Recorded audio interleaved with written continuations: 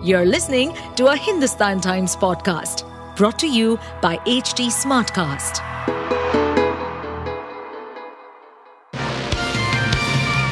Hello, these are the top news for the day. The Central Water Commission estimated that the Yamuna could swell to 207.99 meters on Wednesday night, an unprecedented danger mark. But exceeding the estimate, the water level of Yamuna breached the mark of 208.05 meters, marking it as an extreme situation for Delhi as flood water entered the city on Wednesday evening. Delhi Chief Minister Arvind Kejriwal urged the centre to intervene and ensure that the water released from Haryana's Hatnikund barrage is slowed. The danger mark is 205.33 meters, which was breached on Monday after heavy rain for consecutive days. The water level shot up rapidly. But as the intensity of the rain was to gradually weaken, Kejriwal on Monday said there was no immediate flood threat. The water level breached all-time record of 207.49 meters by 1 p.m. on Wednesday. On Thursday morning, the level was beyond the 208-meter mark. The primary focus during Prime Minister Narendra Modi's visit to France may be on defense, but the two countries are poised to take giant steps in cooperation in areas such as the digital economy, manufacturing, and clean energy, including developments concerning the 9,900 megawatts Jaipur nuclear plant in Maharashtra. After 5 years, the India-France CEOs Forum has also been revived and is meeting in Quai d'Orsay, the Ministry of Foreign Affairs office, on 14th July with 10 to 12 corporate leaders from either side. While the Indian side will be co-chaired by Hari Bhartiya, co-chairman of the jubilant Bhartiya Group, the French side will be headed by Paul Hamelin, chairman of information technology firm Capgemini. Hamelin has also been appointed by the French government as the point person for business and trade with India. Capgemini employs around 200,000 people in India and is set to open a 6G laboratory in Pune. Bilateral trade between India and France has doubled from 2014 to 14 billion euros, with the balance in favor of India. Milan Kundera, the renowned but reclusive author whose dissident writings transformed him into an exiled satirist of totalitarianism, an explorer of identity and the human condition, has died in Paris. He was 94.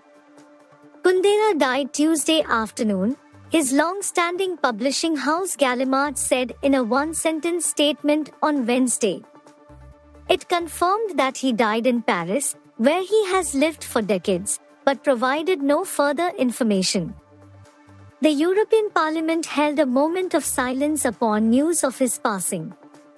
Kundera held both French and Czech nationality, which he lost and then regained.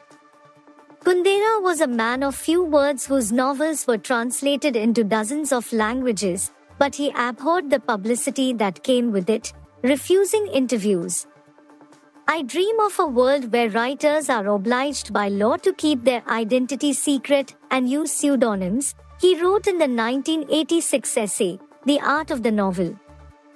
Kundera used the sentence to respond to questions put to him in 2011 by Le Monde des Livres, agreeing to an interview via responses from his works.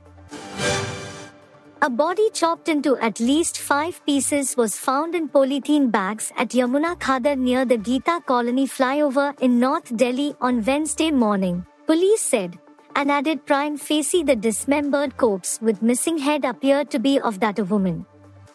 We are verifying the gender of the dead person. The orthoforensics will help us verify it. A search operation around the area where the pieces were found is still in progress to find more evidence, said Deputy Police Commissioner Sagar Singh Kalsi. Police said their control room received a call regarding the body parts at 9:15 a.m. Since the place from where the call was made involved 3 police districts of North, Central, and Shadara, separate teams rushed there. Some body parts were first found in a bag while others were missing. A search operation was carried out in the area and another bag containing more body parts was found at some distance away. The areas fall under the jurisdiction of Kotwali Police Station. Bharatiya Janata Party MP Brij Bhushan Sharan Singh on Wednesday claimed that the sexual harassment allegations leveled by some of India's top wrestlers are a result of a conspiracy of the Congress party. Singh said in a statement that Priyanka Gandhi Vadra's tweet asking for his arrest and removal from the post is a conspiracy to mislead the country.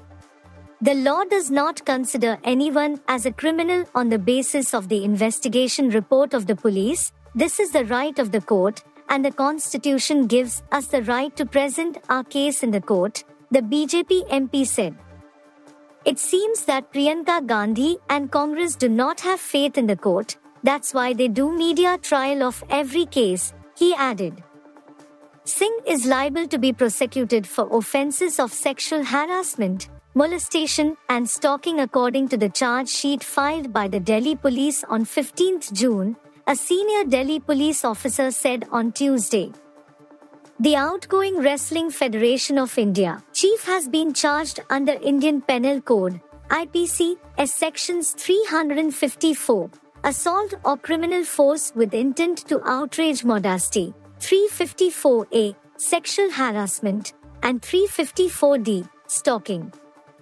His aide, Vinod Tomar, has been charged under sections 109, abetment, 354, 354A and 506, criminal intimidation.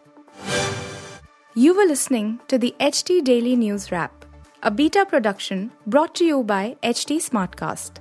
Please give us feedback on Instagram, Twitter and Facebook at HT Smartcast or via email to podcasts@hindustantimes.com. Until next time. To stay updated on this podcast, follow us at HT Smartcast on all the major social media platforms. To listen to more such podcasts, log on to www.htsmartcast.com.